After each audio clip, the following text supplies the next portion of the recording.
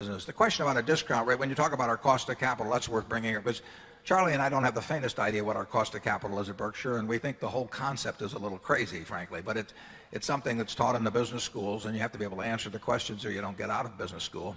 But we have a very simple arrangement in terms of what we do with money, and you know, we look for the most intelligent thing we can find to do if we've got money around, or if we look.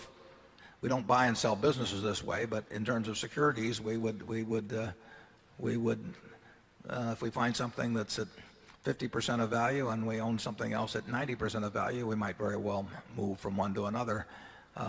We will do the most intelligent thing we can with the capital we have, and so we measure alternatives against each other, and we measure alternatives against dividends, and we measure alternatives against repurchase of shares.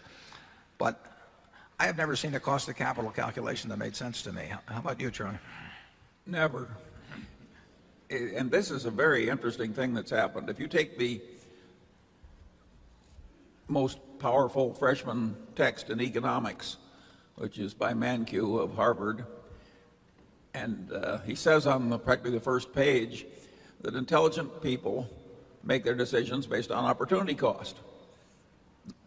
In other words, it's your alternatives that are competing for the use of your time or money that matter in judging whether you take action or not.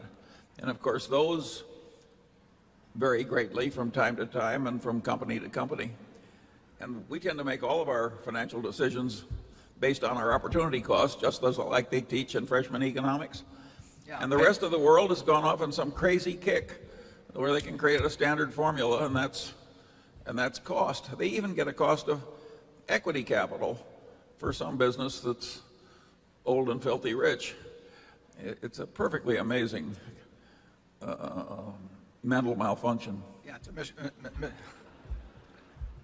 Number 3. Is there anybody we've forgotten to offend?